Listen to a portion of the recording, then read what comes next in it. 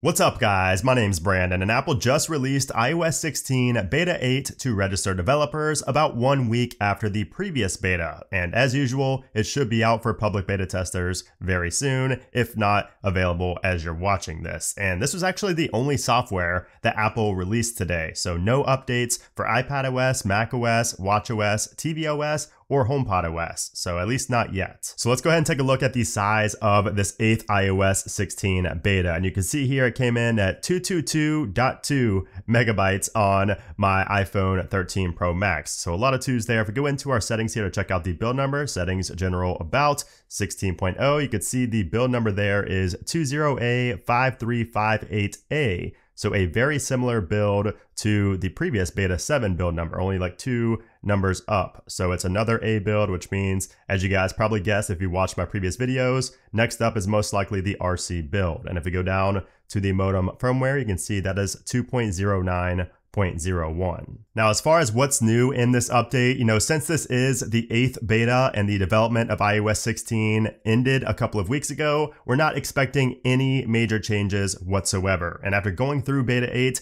I was not able to find anything different from beta 7. However, there are a few things that I wanted to mention that I hope get fixed in the final release or shortly after in 16.1. And the first one is the now playing platter on the lock screen is constantly just empty for me. And I saw this, if I go right here, you can see right when I rebooted my device, right once this update installed, you can see I had music playing. I started playing music and the platter there was completely empty. I tapped on it, I locked my device, unlocked it, and it stayed empty for a while. I had to actually select a new lock screen for it to show up again. So that is still a bug here in beta 8 that needs to be fixed soon. Also, speaking of that lock screen, the widgets are still very buggy. So if you go to customize right here and you try to move these widgets, especially when you have 2 small ones and 1 big one, which I think is the best kind of setup for the lock screen. If you try to move one of these over, you can see you can't really move it. It's very buggy, and even the small ones sometimes have a hard time going on the other side of the big one, as you can see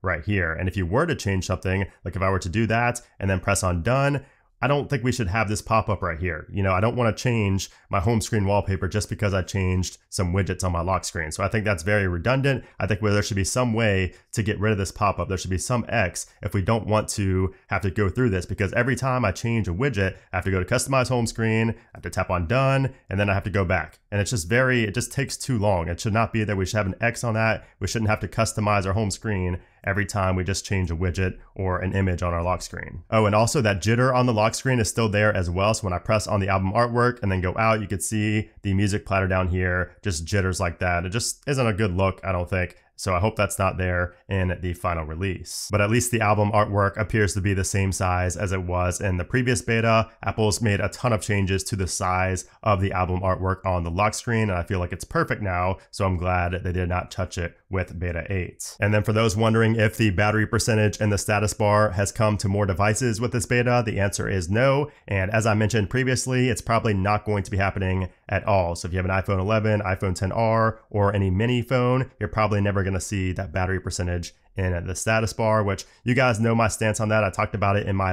latest Apple Weekly episode. Not a huge fan of the current implementation, but I'm confident that Apple is going to tweak it over the next at least year. So maybe not in iOS 16, but hopefully in iOS 17, we have some type of change where the actual graphic of the battery goes down with the percentage. That way it doesn't look like you have a full battery when you only have like 22% left. We also heard that Apple is going to be allowing us to delete the wallet application in iOS 16.1. So obviously right now we cannot delete that, but that is a feature coming very soon. That of course was spotted in the code of iPadOS 16.1 beta 1. Of course, we don't have a iOS 16.1 just yet. And taking a look at the release notes, you can see that nothing has really changed much. I mean, we still have quite a few resolved issues and quite a few known issues that are still not resolved, but really not too big of a change from beta 7. So we still have a few things to fix up before the final release, but none of them are really major bugs. I mean, the Amex bug was kind of the biggest one that people would notice, where it removes your Amex card automatically, but that has been fixed. You just have to re-add it back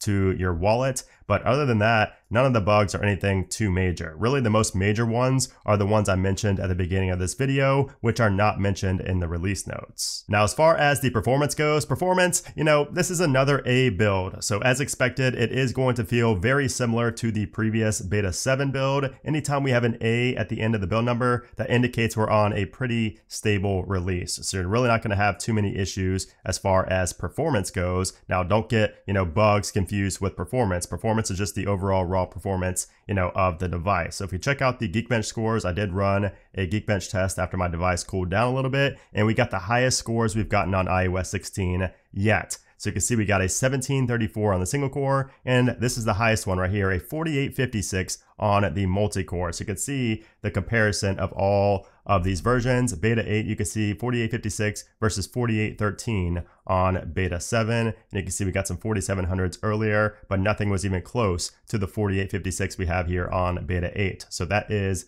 a very good sign. And honestly, I would imagine that the RC build is going to have a similar score to beta 8 and might even be a little bit lower. But overall, you shouldn't really have too many issues here on this 8th build. And I get a lot of people asking, is the performance good enough? Is the battery life good enough to update on my main device? Well, by the way, battery life is going to be the same as beta 7. So expect the exact same battery life in beta 8 as we got in beta 7. I would not expect any type of improvement to battery life until 16.1 or 16.2. But anyways, if you're asking if you should install this on your main device, we're close enough to the final release, they may as well just wait. We're a couple of weeks away from the final public release of iOS 16. So at this rate, you may as well just wait. You've waited long enough, just continue waiting for the public release. That's my suggestion. And then finally, let's talk about what to expect next from Apple. So next up is going to be the RC build of iOS 16. And I'm expecting that to come right after Apple's September event on September 7th. Now, it could come before. We could see an RC2 as well before the final release, but I am expecting RC on September 7th after the event, and then a final public release on the following week, maybe the 12th or the 13th. Obviously, the 14th is a possibility as well, but Apple tends to release them on Monday or Tuesday. So like I said, we could see an RC2 maybe on the 8th or the 9th after the Apple event, or even on a Monday if it comes on Tuesday, if the final release comes on Tuesday. But my bet is that we just get a simple RC on the 7th and a final the following week. So obviously an RC2 is possible, but I wouldn't say it's likely. I think the most likely is just going from RC to final. So anyways, there you have it. That is iOS 16 beta 8, a very small update as expected. Nobody was expecting anything major from an 8th beta. I don't think anybody should have expected any type of change from an 8th beta, but there you have it. I wanted to make this video just to let you guys know it has been released and what to expect next from Apple, as I always do. So if you guys appreciate these videos, I would appreciate you if you gave this video a thumbs up. Also, make sure to subscribe for a lot more iOS 16 coverage coming over the next few months. I was going to say a couple months, but it's going to be a lot more than a couple of months. But anyways, guys, thanks again for watching, and I'll see you soon.